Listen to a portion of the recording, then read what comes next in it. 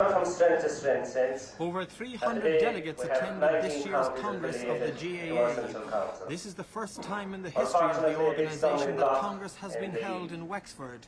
Two issues dominated the gathering. Firstly, a decision to continue the Australian rules football experiment, and secondly, the thorny and often controversial question of commercial sponsorship. Delegates voted by just the narrowest of margins to reverse their 3-year-old policy on accepting commercial sponsorship from the major drinks companies.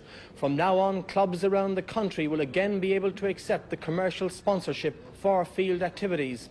In his presidential address today, Dr. Mick Loftus referred to what many regard as a controversial move.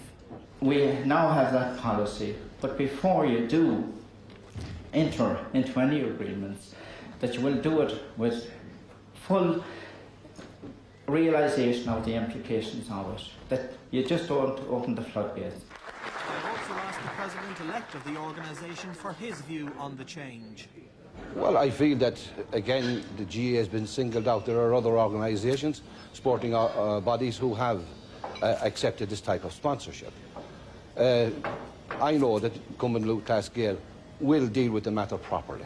We will control the situation. I am quite happy about that. And it is a matter really of control, and I feel that we have the necessary officials at all levels to control.